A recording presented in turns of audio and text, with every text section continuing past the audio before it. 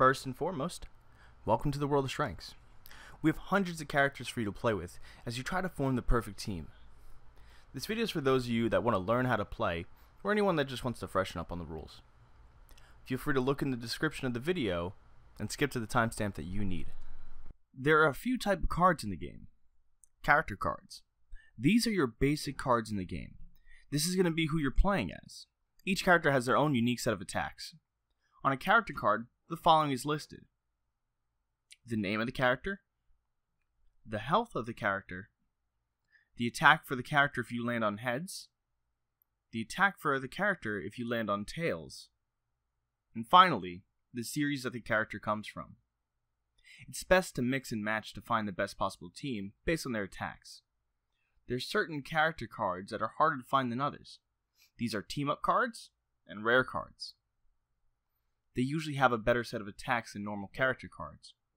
You can tell you have a rare card by finding the card with the gold background, while team-up cards have two characters from different series on a single card.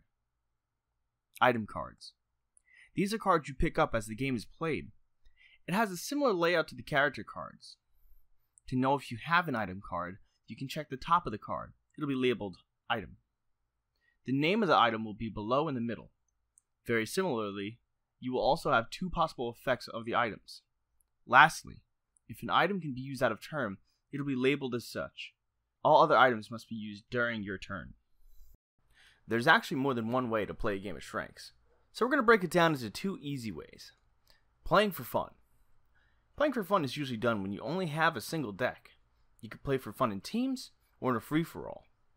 To play in a free-for-all, you take a single deck and deal 4 to 6 characters to each player.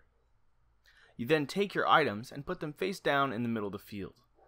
Each player now has their own hand and deck. To play teams for fun. When playing teams for fun, take 2 decks and separate into teams of 2. Separate the deck the same way you did for free-for-all, but do it for each team. Each player now has their own item deck in front of them and 4 to 6 characters. The players will take an item after they attack. Playing for glory. Playing for glory really means that you want to prove that you're the best. To prove to others that you have the best characters, cards, and strategy. Just like playing for fun, you can play for glory in 2 different ways. Free-for-all for glory. Each player has their own deck. They pick a team of 4 to 6 characters. Each player now shuffles their own individual item deck and places 7 to 12 items in front of them. This will be the items they use during the game. To play teams for glory. When playing teams for glory, each player has their own deck. They must now split up into teams of 2. They're allowed to see the team members' characters and items. Each player will now shuffle 7 to 12 item cards from their deck and place it in front of them. The playing field. The playing field is very simple.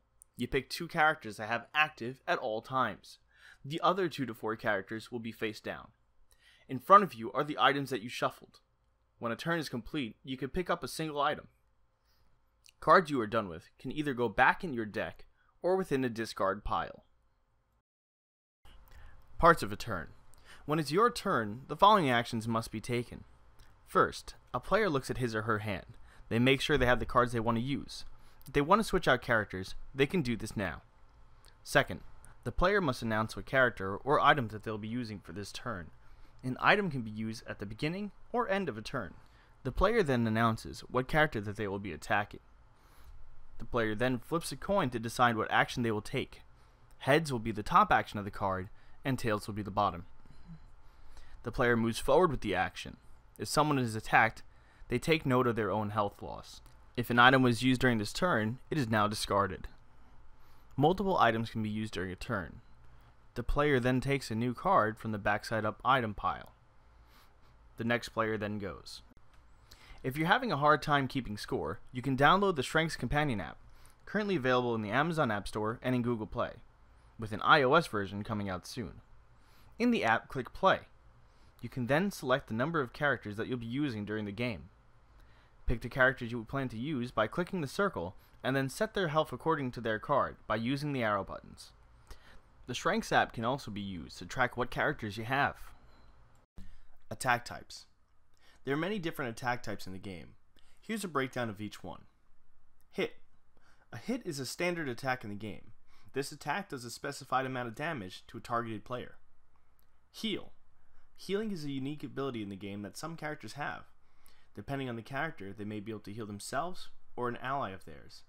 You can only heal a card that's in your hand or in your teammate's hand.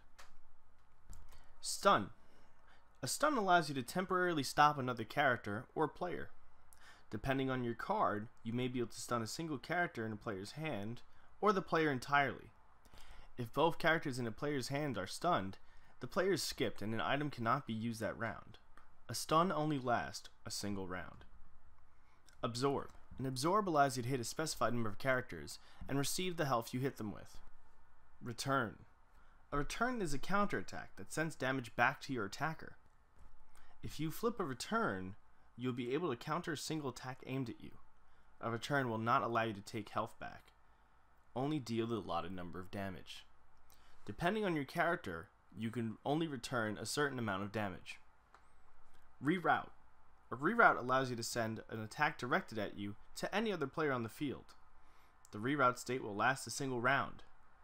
If you are attacked during that round, you'll be able to send the reroute to any other player. Double.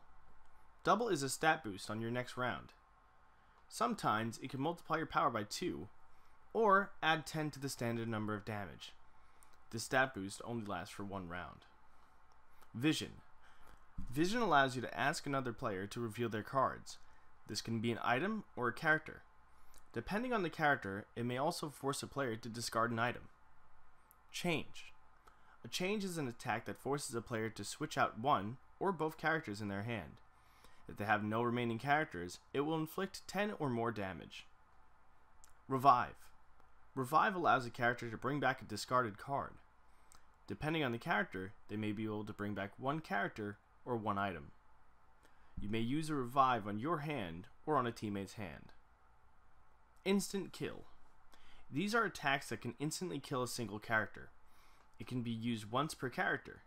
If the character is revived, the instant kill can be used again. Team. Team attacks are stronger than normal attacks, but they require a specific card be in your hand. For example, on this card, you need Rodding to get the full effect of your attack. Questions. Thanks for watching the How to Play video. If you have any questions on the rules, please feel free to ask in the comments below.